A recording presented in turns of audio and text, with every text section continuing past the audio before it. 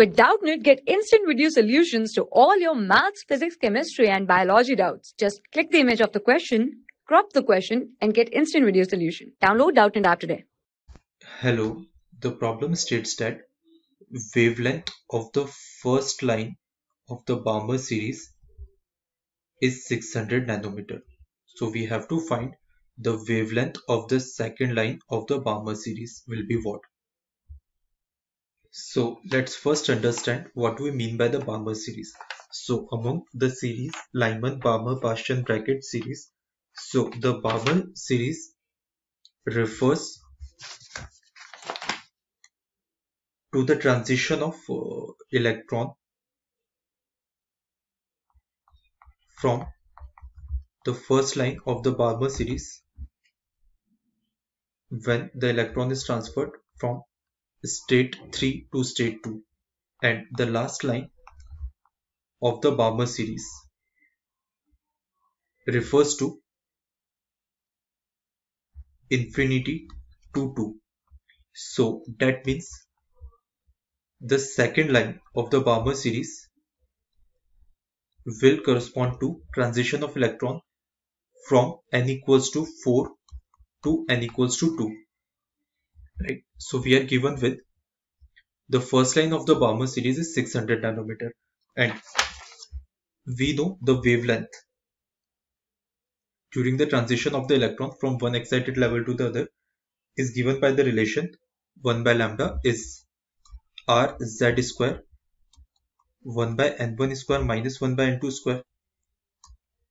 Okay, so during the first line of the balmer series, the value of n1, that means transition is happening from 3 to 1, right?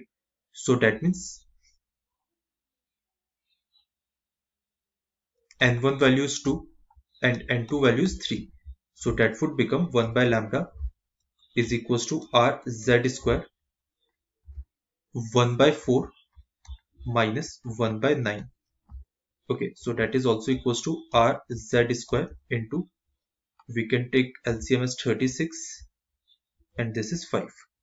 Alright, and the second line of balmer series in which transition is happening from 4 n equals to 4 to n equals to 2, that means n1 is 2 and n2 is what? 4. So in this case the wavelength would be 1 by lambda dash is equals to r z square into 1 by n1 square, that means 1 by 4 minus 1 by n2 square means 1 by 16. So this becomes r z square, we can take LCM as 16, this is 4 minus 1 which is 3. Okay, now this is the equation 1 and equation 2. So we can divide these two equations, equation 1 by equation 2, to see that is what 1 by lambda upon 1 by lambda dash.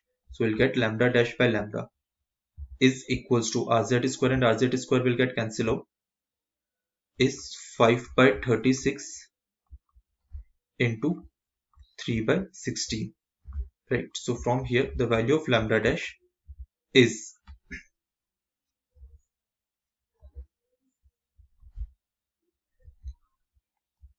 20 by 27 into lambda, and the lambda value is given to us as 600 nanometer.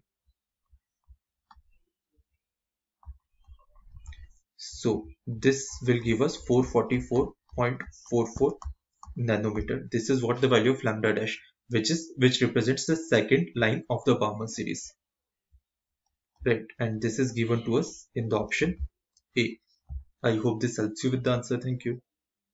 For class 6 to 12, IIT JEE and NEET level.